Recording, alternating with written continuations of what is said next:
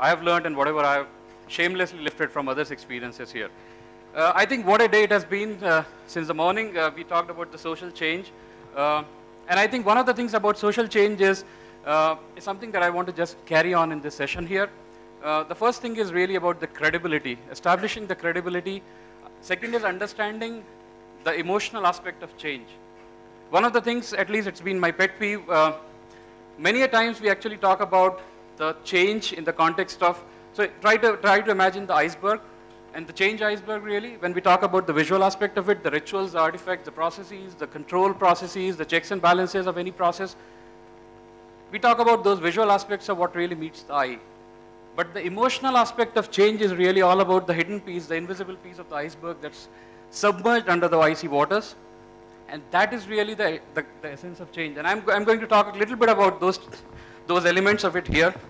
Now I realize that I have just 30 minutes. I want to keep a couple of minutes for interaction. So I'll not be able to take you through entire detailed journey here, but I'll try to do justice to whatever makes sense. This is a wonderful picture of last 11,000 years of biological evolution and human evolution. And one of the things very remarkable about this picture is, as you can see here, that it actually starts from or rather 9,000 BC, and you see it's rather flattish up until actually almost the start. It's almost like the Isaac Asimov, the calendar of evolution kind of a thing, actually, if you will. And what we see here is it's not even a hockey stick. It actually just takes off like the F-16 takes off in a Cobra maneuver kind of a thing there.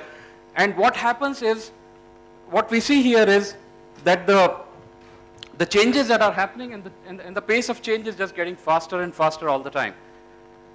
What does it mean to us? Let's try to see that. And one of the things about pace of change is that it's not just limited to the rocket science or decoding the human DNA and stuff like that. Even stuff like the crayons that my child and your children have used. 100 years back in 1903, there were only 8 colors of Crayola crayons. Today there are 120 colors of it. How many of us can name them? There's actually a test on the net. Men are only able to name purple, pink, blue, red, white, green. Women can name 24 of them. The point is, there is so much of changes happening around us, and we need to understand, we cannot just ignore what's really happening there. So, the point I'm trying to make here is change is, we always talk about change as something threatening, but you know what?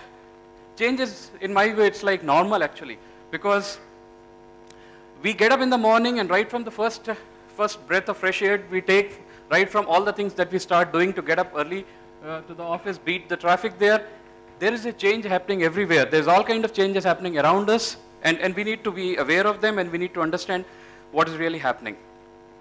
So it seems like change is normal. There is nothing abnormal about it, right?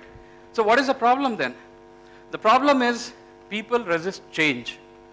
And we are going to talk a little about why do they really resist changes. And that is the issue there that we need to understand there. Why do people resist changes? There seem to be millions of reasons for that. I've just written down a couple of reasons here. The FUD, the famous fear, uncertainty, and doubt, which really forces people into a panic mode, pushes them up the wall and say, okay, oh my goodness, what am I going to do there? I'm not really prepared for this kind of a change. And then some of us are really very happy being in the comfort zone. We really would like to rather much sit there and do nothing about it. And then there are few of us who really have legitimate concerns about changes. Oh, okay, what you're saying is, so what does it mean is that the global warming is really going to do so and so. I mean, they really try to put a lot of logic and analysis behind it. It is also a concern because many a times it's an indictment of the past practices. So what do you mean is when I say, I have not been doing code reviews here, what you're saying is that I've really been, you know what, garbage in, garbage out kind of a thing. I've just been letting the whole world be my beta tester, that kind of a thing. And then we are victims of old habits. We are all used to it. We are so comfortable around them. We know, okay, that's how I've been doing stuff. Let me not change it. Why do I really do that? There could be legitimate issues around it because there could be a drop in productivity. There could be a drop in performance because of changing over from old habits to the new habits. But then that's besides the point. So these are some of the reasons why people resist changes. the scholars call it homeostasis is one of the human abilities of really resisting the change here. But what do people do as a result of that? And we all human beings are wonderful creatures. We respond to those changes. We respond to those, we express our resistance in beautiful ways. We disagree, which is a more polite way of saying that I don't like this change. We procrastinate, which is a socially acceptable way of saying that I don't like it. We push back. Many a times pushback is a desirable trait in people. We deny, like the proverbial ostrich burying its head in the sand. We outrightly reject it and say, no, this is not going to work. We refuse, like the proverbial dinosaur who says, change, you can't get it from me, right? We resist because we don't like that change. And sometimes, in exceptional circumstances, some of us do sabotage the changes also, right? Now, for the rest of the presentation, I would just like you to think about any personal or professional change that you're going through at this point in time in your mind, and you don't need to talk about that, but just keep that in the back of the mind, because we're trying to go through the anatomy of that change process and say what really goes on at each of the steps. And I would like you to just kind of go through that in your mind. So what happens is people are resisting about those changes in all shapes and forms.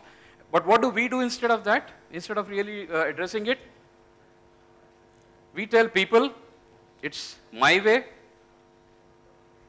or it's highway, right? So we tell the people, as a good corporate citizen, you are expected to comply with what the organization is going through, because that's in the right interest of the shareholders. Theory E or theory E, theory E when we look at it. And you need to make sure that we maximize the shareholder returns, so this change is required, blah, blah, blah. And so be quiet, just go and do those changes. If you don't like the changes, you're most welcome to leave. So those are really the challenges there. The challenge is really how do we bring about the change that we can believe in. And that's the biggest problem for any kind of leader or an individual or any person who has a role to play in the organization. My role, in my current role at Yahoo, I am responsible for Agile adoption across our Bangalore center. Yahoo is a company that you all know. It's highly democratic company. Change initiative is something which the first thing is we need to make sure that we are able to establish credibility at the door. If I'm not able to establish credibility at the door, not about my process or ideas, I'll also get thrown out. That's as simple as that. It's as brutal as it gets. How do I establish credibility in a highly decentralized organization? I need to be a change agent. I need to really understand there is no top-down mandate that's going to work there. So it's something which I have to really build a consensus. I have to build the coalition for change and really bring all those issues there. So let's try and understand what is change. I'm not going to define and give a bookish definition here, but this is something which I picked up from visual thesaurus. And a lot of words here really are about what does change mean to people. So stuff like it's something is varying or something is getting modified, something is altering, some transfer, shift from what we are doing, conversion, commute, interchange, exchange. So these are various, it's like the 6 blind men and the elephant. Everyone sees change from their own perspective.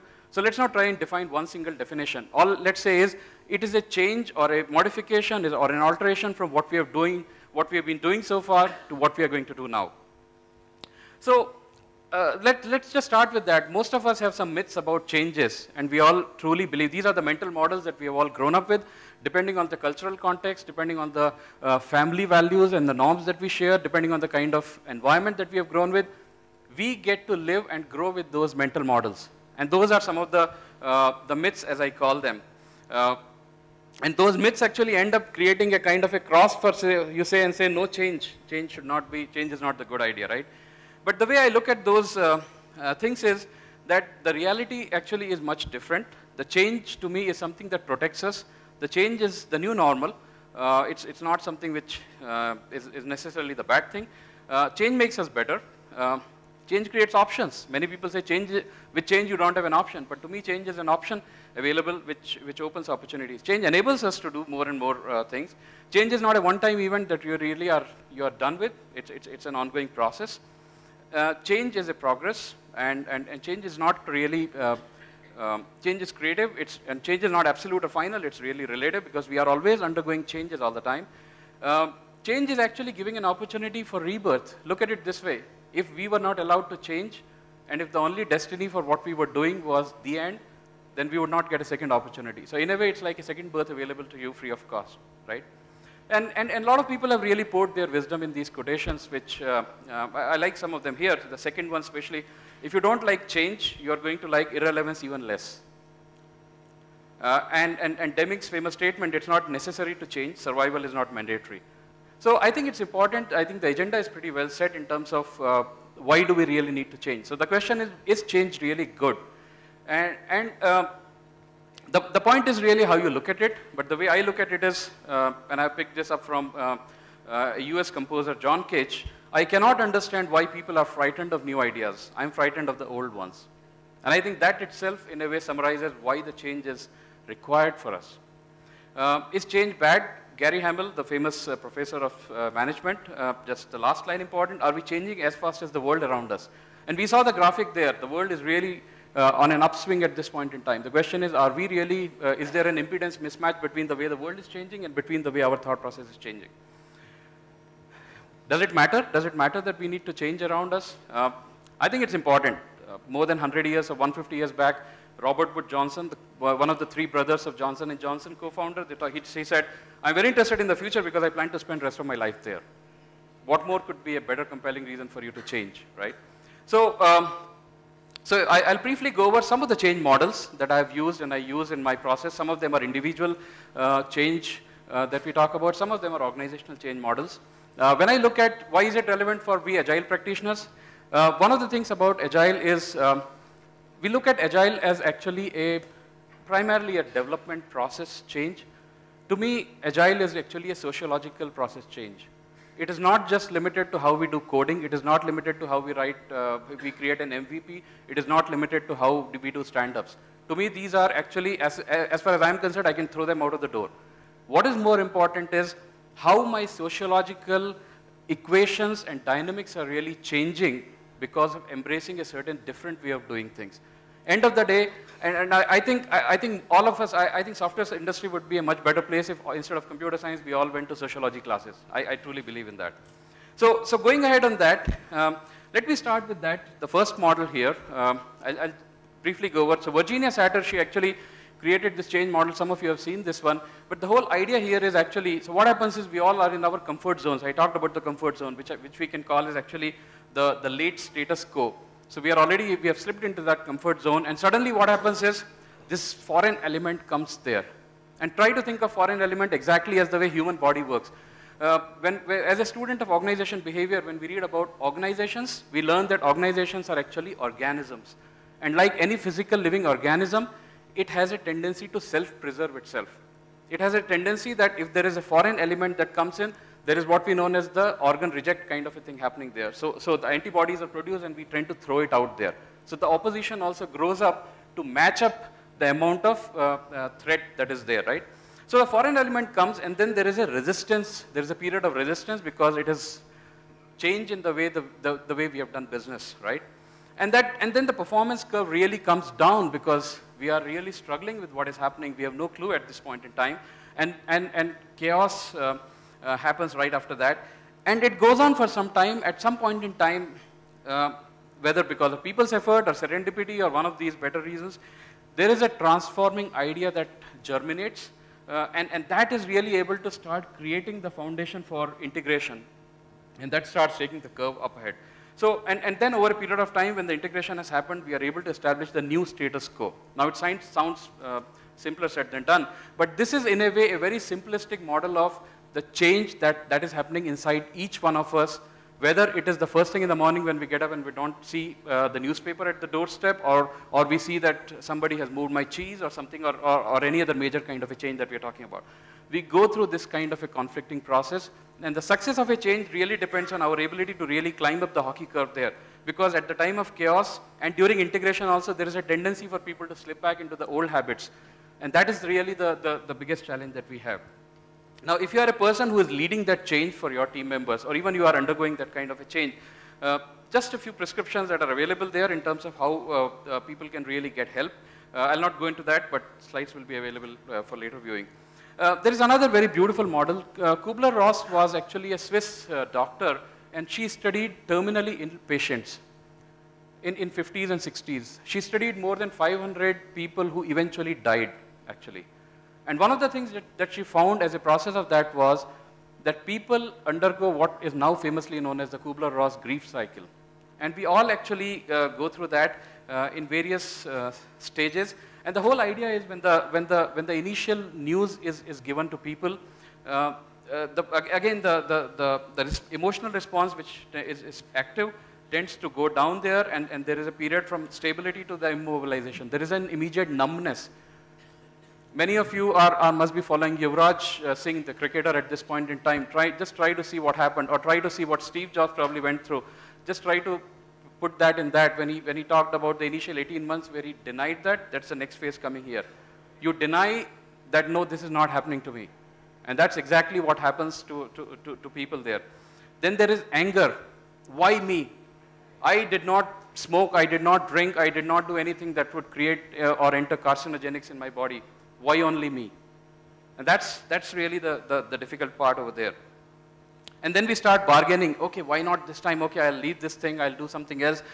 What if I just get yet another chance there, right? So we start bargaining there. And then after that, get into depression, because by the time we have started to understand that it's not going to be as simple as it sounds. And then at some point in time, then we start saying, okay, I have to live with that. I'm moving towards the acceptance phase, start looking at testing that, and look at some realistic solutions there. So this is how the entire process is going. The original process is the one that is in the green boxes. This source I picked up from, the author has created 2 more additional blue boxes there. That's why there are 7, but the initial phase was.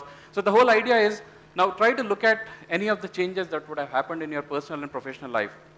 Anything meaningful has probably gone through this. The amount of time could vary from one to other, but it really is that we go through these kind of steps of life.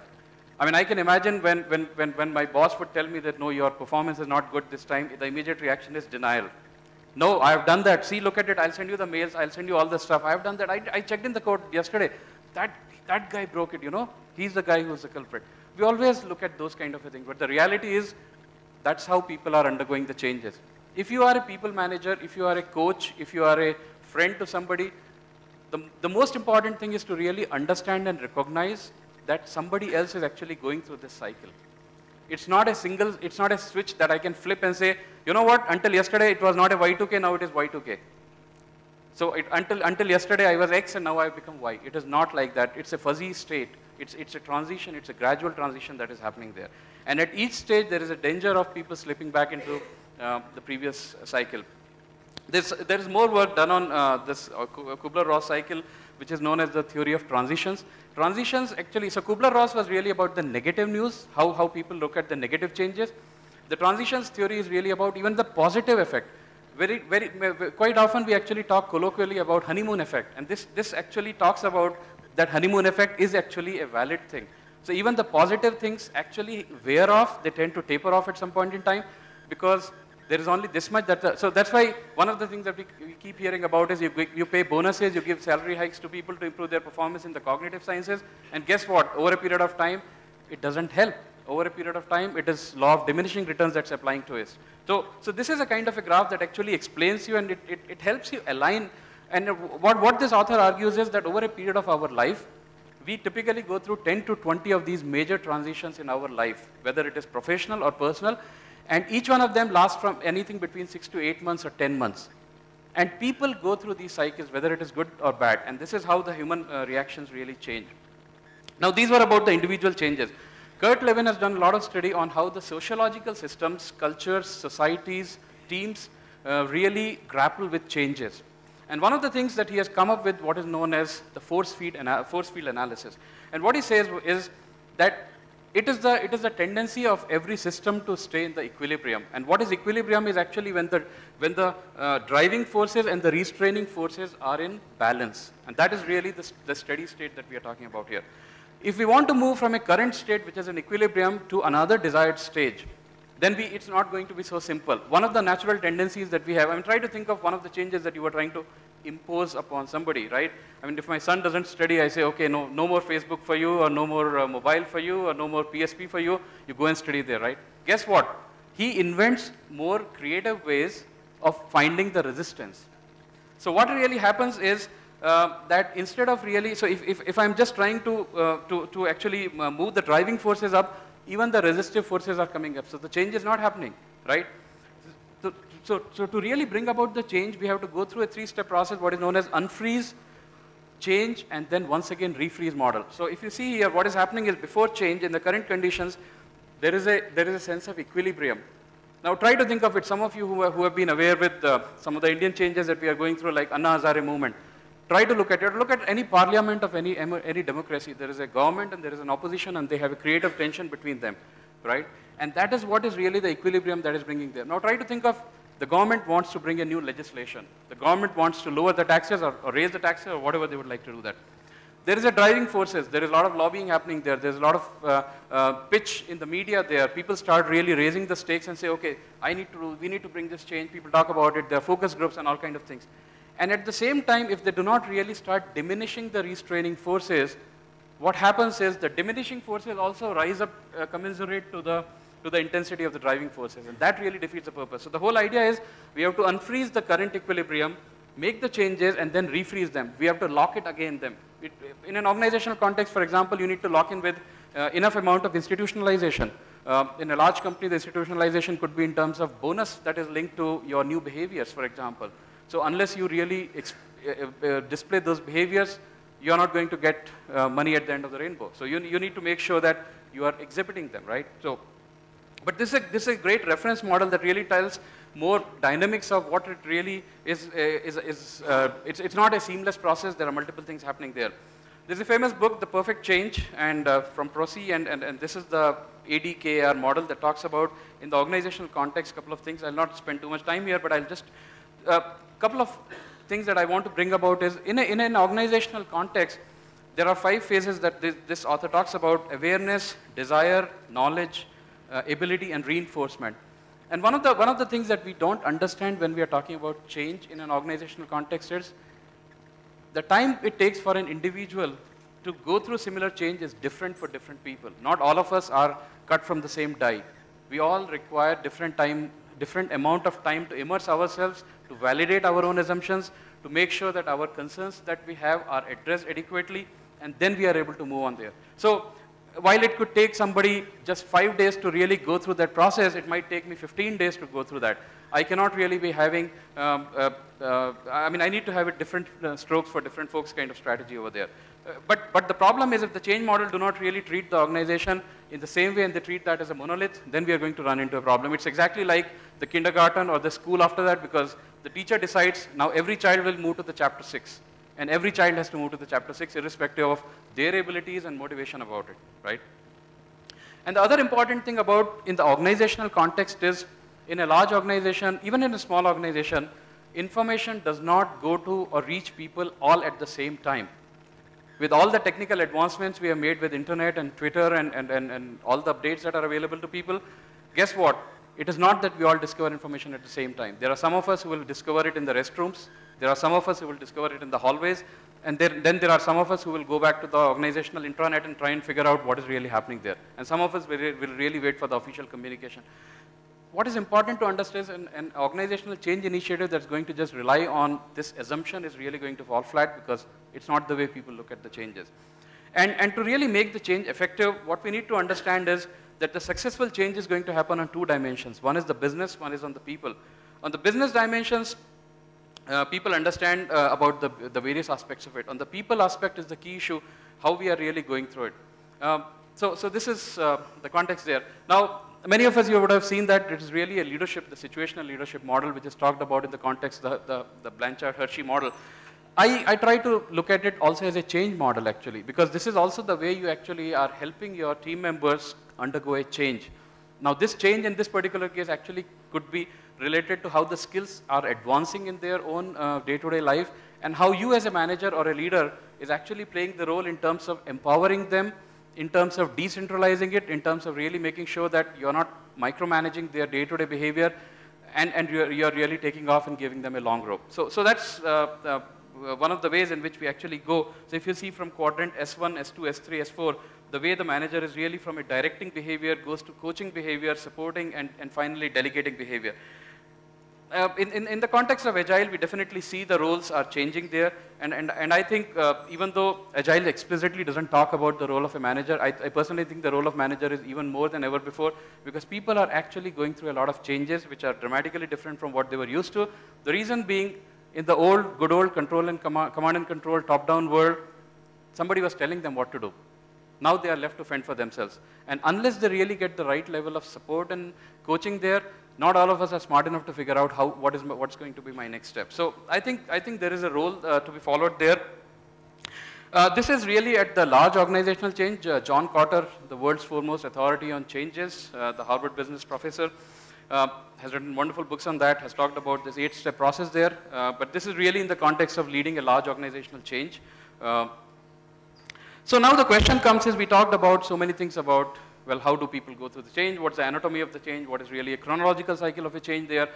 What can you do about it? The question comes, can we anticipate or predict changes? Somebody might say, you know what, I understand all this, but can we really predict? It's like predicting an earthquake. Can I really predict an earthquake, right? Or can I predict some other natural phenomena? Can I predict a tsunami? Now guess what? Now let's see some viewpoints about it. So Niels Bohr said, prediction is very difficult if it is about the future, right? And that's kind of sums up our mindset about prediction. But I think there are multiple thoughts about it. The more you think about it in terms of, if you anticipate the difficult, if you manage the easy, you can actually start anticipating the difficult part of it. So, for example, people might argue and say, can you predict tsunami? Now, in the last 10, 15 years, we have actually gone to the point where we can actually say the tsunami is going to hit at this point in time. Can you predict an earthquake? You may not be able to predict when it will come. We all know about, right, the big one, the San Francisco story there. The big one, nobody knows when it will come, but if you look at all the tectonic plates and all the seismological studies, it will come one day. Does it bother people? It doesn't bother 7 million people who live in that area, right? The point is, we have developed the science to grow around the threat level and make sure that we have enough mechanism available. This is my favorite, one of my favorite books, I think, which still continues to be one of the best books on change management, Who Moved My Cheese? And there's a beautiful passage from there that I'd like to quote here. So when the cheese is over in station C and these guys are figuring out what to do, Ham and Haw are really figuring out, what they learn is noticing small changes early help you adapt to the bigger changes that are yet to come. So guess what, those who have read the book can relate to it more. But if you are used to eating the same cheese every day, and suddenly one day the cheese is over, you know what? It doesn't happen. Fred Brooks taught to us 45 years back that how does a project get 1 month late? It is 1 day at a time, right? No project gets late 30 days in one shot. It's still 1 day at a time. So the fact is, the changes are happening not at the scale that we believe them to be, but they are actually happening one at a time. One change at a time is really changing the world around us, and that's something that we need to recognize here.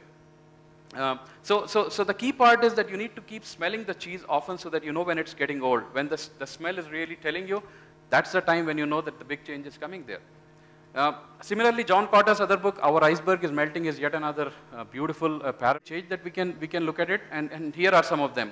For example, a merger acquisition or a divestiture is almost always going to be a big change, right? There will always be some change in strategy in how the things are being done. There will most likely be a change in products that we are going to offer there to the market. For example, similarly, if you are creating a new product, look at iPhone.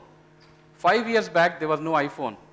Today, the revenues of iPhone are more than the entire business of Microsoft. How about that? Could they have anticipated this change coming from the left field? They could not have anticipated that change coming from the left field. So that's something that we need to understand here. New technology can really make sure that whatever we were used to doing it is not available. New legislation can actually make sure that whatever ways we are doing stuff is a new leader is another change. So a new CEO, a new investor, a new key investor, new VCs there. So these are some of the changes, some of the indicators of an impending change that we need to read actually and understand that it's going to change my life as I know right now. And I can't just say that, you know what, I didn't know that the change was coming. And I think it's a fair question to say, what do I do when I don't know what lies ahead? And I think the key thing really is to turn your ignorance into curiosity. And that's, I have found, the best way of really dealing with the uncertainty about it. So let me start summing it up. Change is a constant and unstoppable. There's no point in fighting the change. I mean, we all are most welcome to ignore at our peril. The key is really to get up, smell the coffee, listen, read, network, talk, observe, ask. That's a key thing to really understand. Start becoming aware of what's really happening around us, instead of just being a passenger there. Prepare for the change, be curious, really start understanding what is happening, why are we doing it, why it has to be done, why do we need to do stand-up? I mean, it's just somebody wrote it 10 years back in a document, we have to do stand-up, is it the right legitimate reason for me to do a stand-up? What is it? Try to answer it. Unless you understand the emotional aspect of it, you're just going to do a lip service of doing the visual part of that. And finally, I firmly believe it can be done, and that's something which I would like to leave you with. And yes, just want to leave you with one more thing. I think we always blame destiny, we always blame a lot of things that no, I could not deal with that change, but guess what? I still believe that it can be done. Now, you got to figure out what was your excuse. So that's my talk. Thanks a lot.